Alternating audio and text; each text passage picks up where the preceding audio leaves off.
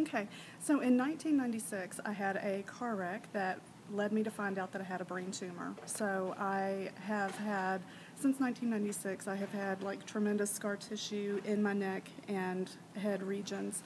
I had the work done yesterday with Marjorie, and after I got up off the table, I just really felt like I almost wasn't in my body. It was just very peaceful, very relaxing, very tranquil work. I felt like I almost needed to break down and cry, but there were no tears that were ready to fall.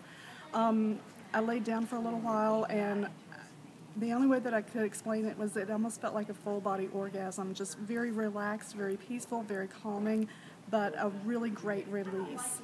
And the work was just very beneficial. I have better range of motion, and I feel amazing.